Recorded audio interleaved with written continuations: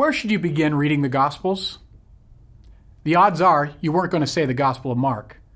That's because, in comparison to Matthew, Luke, and John, Mark has so little to offer. It's the shortest Gospel by far, only 16 chapters. That, by word count, is about half the size of the other three. And even the stories Mark tells are nothing special. 90% of them are found in Matthew's Gospel, and 40% are in Luke. So if you read Matthew and Luke, you pretty much have Mark. But contrary to what you might think, Mark is actually the best place to begin reading the Gospels. That's because Mark was most likely the first Gospel written.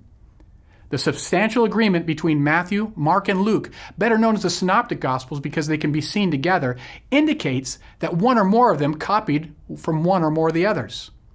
And in almost every instance, Matthew and Luke appear to build upon Mark's foundation. Mark's fewer stories, for instance, suggest that Matthew and Luke added to it. Think about it.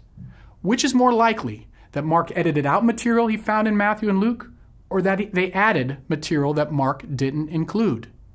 The same is true for Mark's poorer writing style and harder sayings. Mark uses colloquialisms, Aramaic terms, the original language of Jesus, and redundancies where Matthew and Luke do not. Mark also records apparent limitations of Jesus' power and repeatedly emphasizes the stupidity of the disciples. Matthew and Luke, on the other hand, are much more positive when it comes to presenting Jesus and the disciples. Matthew and Luke once again appear to build upon Mark by improving and softening their source.